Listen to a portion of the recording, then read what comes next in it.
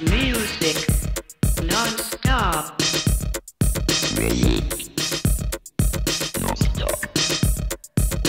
Music non-stop. Welcome back. You're watching VJ TV. I'm your host, Sierra Mora, and we're here at the Heroes and Legends Award, and we're here with James Avery. How are you doing? I'm fabulous. How are you? I'm fine. Now, I grew up watching The Fresh Prince of Bel-Air, and I am such a fan. Oh, well, thank you. Thank you. So I know that you played the uncle for Will Smith, but you also have a lot of views about parenting. Can you tell us a little bit about that? Well, I'm an old school parent, and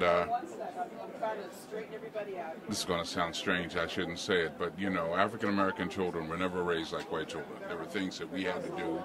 We were raised in a much more strict and confining way. Our parents, you know, you had rules, there were things you just did not do. Okay? Now everybody gets carried away because we have President Obama, which is a wonderful opportunity. Okay? But you forget about the parenting. Like I say, there were three things that raised generations of black children. Number one, when I call, you come. You don't say huh, and you don't say what. By the time I finish saying your name, your little ass will be standing right here. I agree. Be home by the time the streetlights come on. Not on your way home. If I got to call your name in the neighborhood, I'm going to whip your ass. And number three, and most important, if I got to leave work to come to school to see about you, you better have a broken arm or broken leg. Those three things. And then when you look at them, they come from slavery time. You know, the safest place for your children to be was home with you. When I call, you come means stuff is happening. We ain't got time to come looking for you. You need to be here. Okay? Be home by the time the streetlights come on. If I have to ask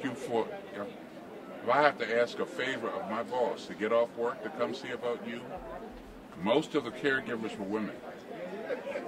What would she have to do for this man to get off? What would she have to intimidate? You know what I'm saying? Yes, and we know that tonight is also about children and making sure that they have the arts in their school. Absolutely. Can you tell us a little bit about your thoughts on that? Well, arts are important. Arts are the lead to everything else. Art is a way for you to use your creativity. Without the creative arts, you can't find creative answers to science problems, to math problems, that kind of situation. Not only the arts, but we as a people need more scientists, more mathematicians. We need more people who are involved in the technical running of this country. Everybody wants to be in front of the camera and be a movie star, but you can be a cameraman. You can be so many other things that can give to what it is. Yes, you can own the production. You can own the production. You can do all of these things. So we have to look at other things besides, you know. Sky's the limit. That's it.